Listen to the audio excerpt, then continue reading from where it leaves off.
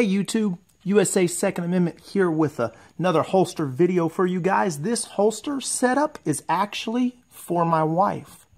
My wife finally got her concealed carry permit, and she's been running a lot, getting in shape a lot, and she wanted a way to carry a gun while she's running. Sometimes she's running through trails, through woods.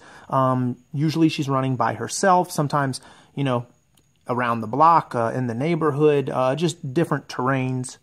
But let's get right into it. So, obviously, you guys can see CrossBreed holsters. There's their website. Turn this around for you. And this is awesome. I'll let you guys read that.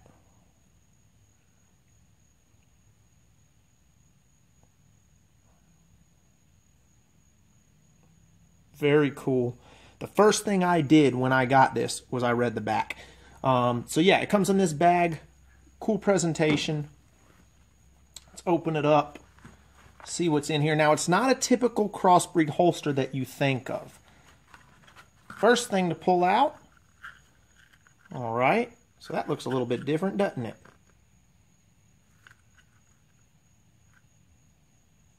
Okay. Set that there. I'll explain that in a minute. Here's another one. Okay, same type setup. And then, that's it. That's the empty part of the bag.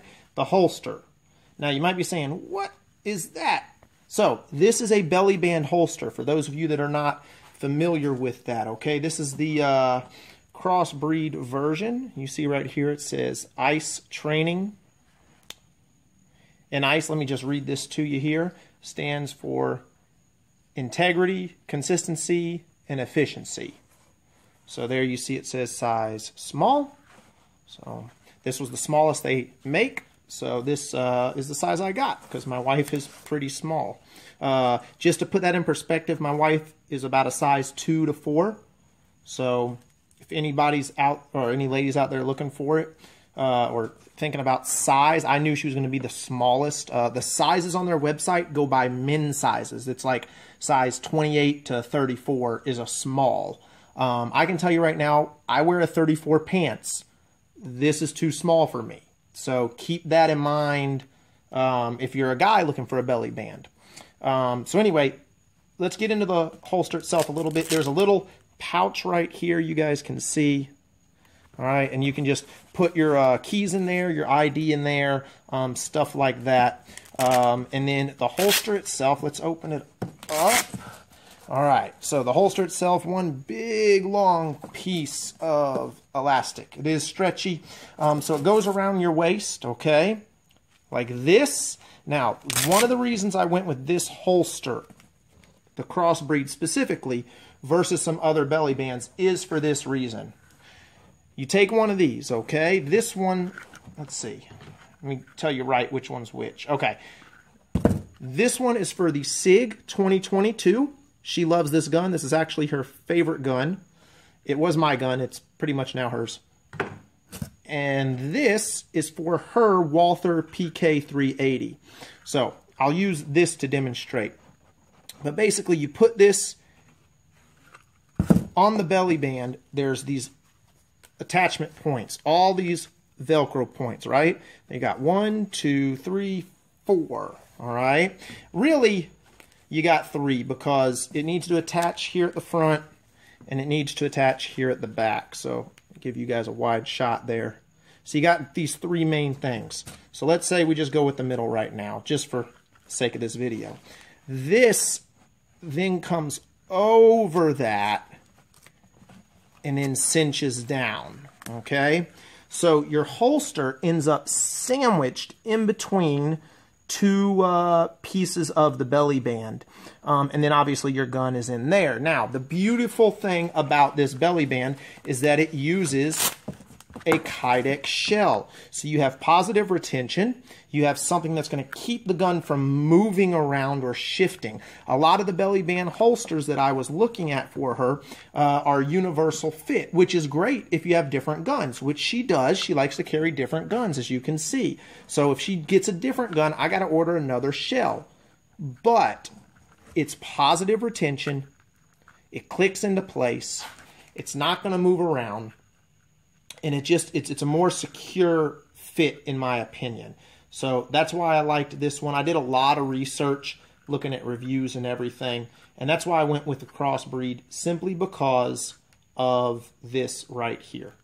Because it incorporated a Kydex shell with a belly band.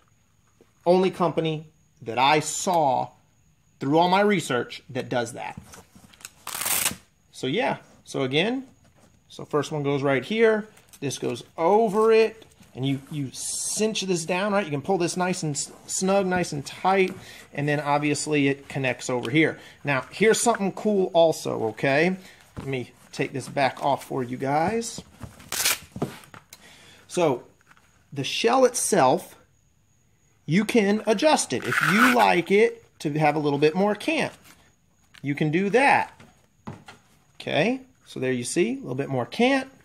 Same concept, this comes over, this wraps over, and it's still the same thing. It's just got more cant to it. You can adjust cant and all that. She wanted to wear this specifically on the small of her back. If you guys notice, if you've been watching already, both of these are left-handed holsters. She is not left-handed, she is right-handed. However, she wants it for the small of her back. We went over, we did a little bit of drawing the gun out of an imaginary holster on her back before we ordered this.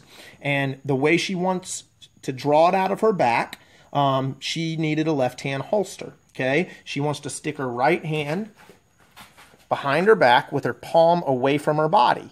Not towards her body, okay? Away from her body. She's going to grab the grip, pull it out, and then press out to the target. So we got a left-hand holster, like I said. It's going to work great. At least I think it's going to work great. She has not used this yet. She hasn't tested it out. This is literally out of the package.